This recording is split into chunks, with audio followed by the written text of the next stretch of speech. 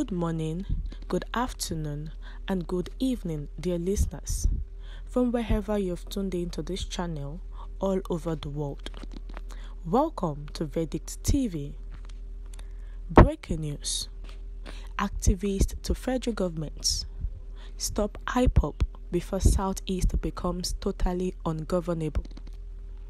Do welcome to this news, and thank you for tuning in to this channel. But please do well to subscribe to this channel by clicking on the subscribe button and the bell for more updates. Now to the news details. Please carefully listen to the end.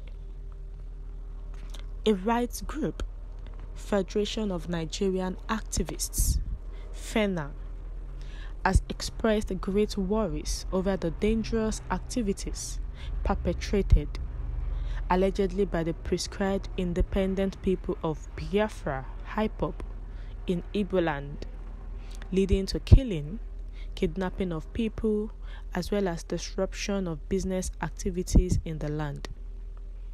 Declaring that the organization had lost its original purpose and must be stopped before it makes the whole of Southeast totally ungovernable. Convener of the group, Comrade Mark Adebayo, gave the stand in reaction to the latest developments in Southeast region, expressing doubt whether the original plan of the organization was to turn into a terrorist machine against the Igbo people, even as he quickly noted that the Igbo leader, Nnamdi Kanu, would not be happy about it. IPOB has lost its original purpose and must be stopped before it makes the whole of Southeast totally ungovernable, it declared.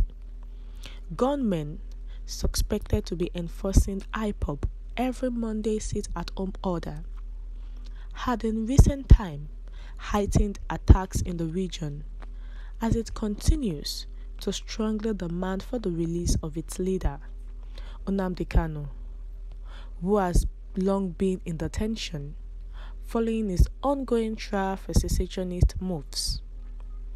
Comrade Adebayo, while making the call that IPOB be stopped now, quickly recalled that he was in support of the group at the initial stage, hoping that its agitation for a separate state of Biafra was a genuine liberation struggle, which I considered legitimate agitation in a country where some folks have superiority complex against the rest of us. The rights activist, however, said he had since changed his mind as, according to him, a genuine altruistic struggle born as a reaction against injustice has been hijacked by sophisticated criminal forces whose actions cannot be deemed anything other than terrorism. They are killing their own people. They are raping their own people. They are kidnapping their own people for ransom. They rob. They destroy properties. They had not attacked innocent children in writing exams in their schools. They impoverish their own people by stopping them from doing their businesses for a whole day, thereby killing their businesses. They decapitate their own people in a more horrendous way. They have made the Southeast a no-go area for many of their people. As against their culture, Igbos now bury their dead in other lands where they live and do business for fear of being killed or kidnapped. IPOB's criminalities hurt the Igbos more than any other ethnic group in the country. How do you kill a people you claim you're fighting to liberate? It doesn't make a single strand of sense, he stated.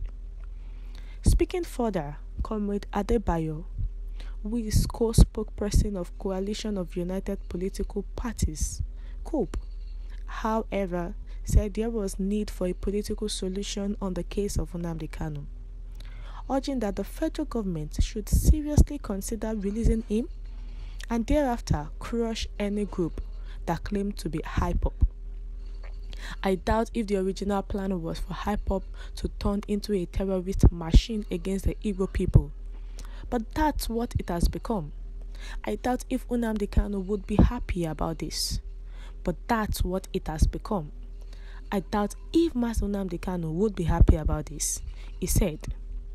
Moreover, I think in order to stop all the secessionist agitations in the southeast and even in Nigeria as a whole, restructuring Nigeria has become an unimpeachable reality in order to give each geopolitical zone in this country a sense of justice, equity, and belonging. And for the case of Mazi Nnamdi Kanu, it is better for the federal government to have a political solution to this, because that is only what can bring an end to all this agitation. Because there are some people who are hiding under hype-up to make sure that they disrupt the sit-at-home orders, and this sit-at-home orders is actually killing their businesses. They destroy properties, they kill, they rob, they rape. And why will they be doing this to their brothers and sisters? At least they said they're agitating for a state of Biafra. Why are they causing more harm to their brothers and sisters? So the federal government should step into this case. And that is why the rights group have spoken that the federal government should stop IPOB. And the way they can stop IPOB is to release Mazi Nnamdi Kanu. And after releasing, they should scrap any group called IPOB and see whether there's not going to be peace in the region. Because the IPOB, this was not their intention from way back, but unknown people has hijacked it from them, and it is very difficult for them to have what they wanted back. And we're sure that Nnamdi Kanu will not be happy with every of this, but it has commenced. So releasing of Mazi Nnamdi Kanu will bring a lasting solution to this problem.